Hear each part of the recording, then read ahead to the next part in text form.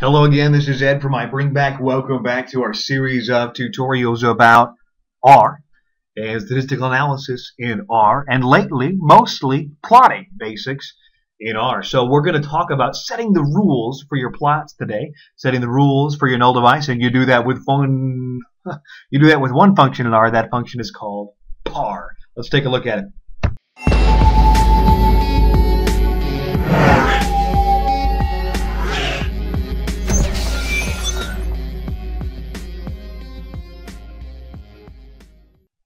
Alrighty, can you smell what I smell? That's right, it's our base Argulian. We're back at home.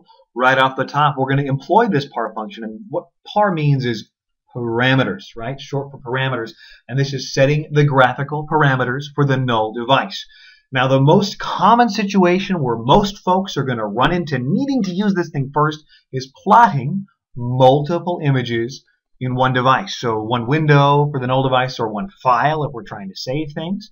And so I want to show you how that works, and I'm going to look at just that basic case right off the bat, which is to say multiple things in one device. So we're going to set our parameters right away.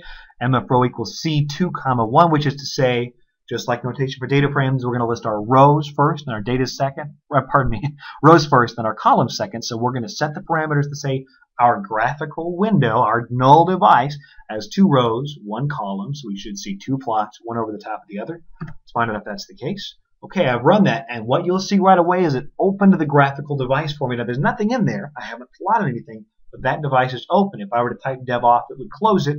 You're familiar. Let's keep moving. We're going to make some more fake data. I've got a simple linear equation. We've got something demonstrating absolute value.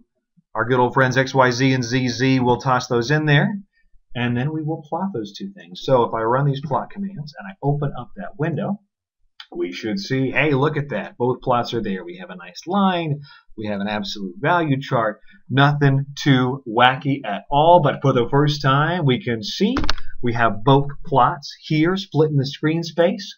We have their axes labeled appropriately for each one. Nothing too wacky at all. So when you're setting graphical parameters, you're setting it for the current device, and that becomes important pretty quickly. Let's take a look here. So let's say we wanted to save what we just saw there. We wanted to have a PNG file that had those 2 plots on it. Well, we would just go ahead and run that, right? Let's see here. Open up a PNG, save it under duoplot.png in that folder we had from the previous video, and let's run this thing. So if we run these lines, null device 1 doesn't seem to throw any difficulty. Let's open up that folder and take a look. Hey, there's our duoplot.png. But wait, it's only got the absolute value chart in it, which is the second thing we plotted. So what happened when we ran those commands is first it plotted that simple, y equals mx plus b, this 2x plus 5 linear equation we had. Then it plotted the absolute value, and then it wrote to the file. And when it plotted the absolute value, it just went ahead and used the screen to show you exactly what you asked for and dump the last stuff. So what you need to do is set parameters within that device. So I can borrow this material here, take it down within the PNG expression. Pardon me, that's a bad way to say that.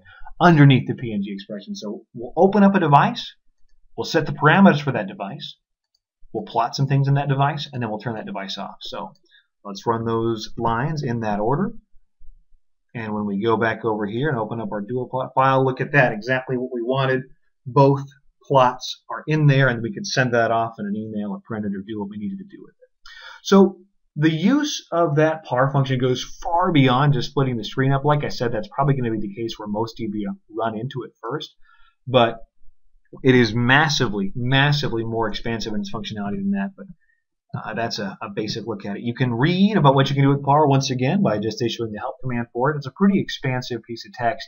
And as we sort of come to a close with the basic R plotting stuff here, this will be one of the last videos in this vein for you, wanted you to understand that this is an excellent place to go to learn. If you read the help file on par one time through, you will be much, much closer to being an expert on plotting things in basic R than you would be from watching these last few videos. Not looking to put my own work down, but this is a nice complete document. Gives a good overview of some of the basics of setting stuff up in R. So if you're looking to spend some more time to get a little bit closer to being real good at these things, reading the help file on the par function R wouldn't be a bad use of your time.